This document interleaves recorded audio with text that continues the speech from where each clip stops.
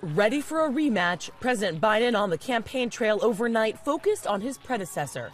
Donald Trump is a loser, and you're the reason we're going to win and beat him again. Biden thanking a crowd of supporters in South Carolina, the state that helped propel him to the Democratic nomination 4 years ago. You're the reason Donald Trump is a defeated former president. In Las Vegas, Vice President Kamala Harris on offense too, reminding voters Trump said he would be a dictator for a day. Dictators jail journalists. Dictators suspend elections.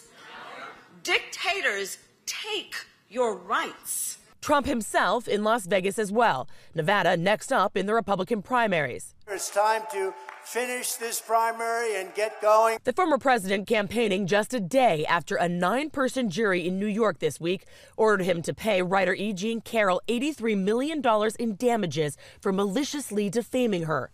Trump briefly referring to the decision. Look at yesterday. Look at all this crap that's going on.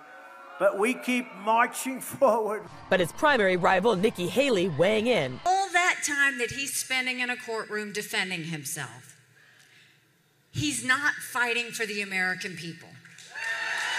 Back in Nevada, Trump supporters telling us they view him as a fighter.